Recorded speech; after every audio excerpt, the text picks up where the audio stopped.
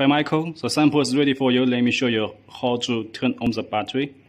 Okay, now let's turn on this cover, and we have a button. Push the button to turn on the battery. This hole is for the charge the battery, and we close. When battery is on, we close the cover, and we have a LCD here.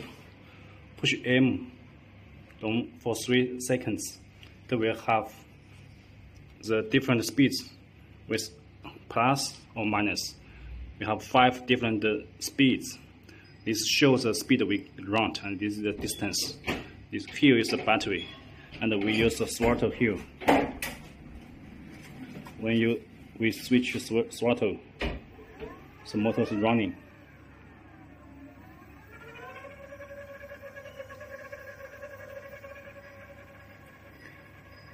For Europe, we limited the speed at 25 kilometers per hour. And at different level, we have different speed. You can see level 1 is about 9 to 10 kilometers per hour. It's different speed. Okay. And we push long push M to turn off the display.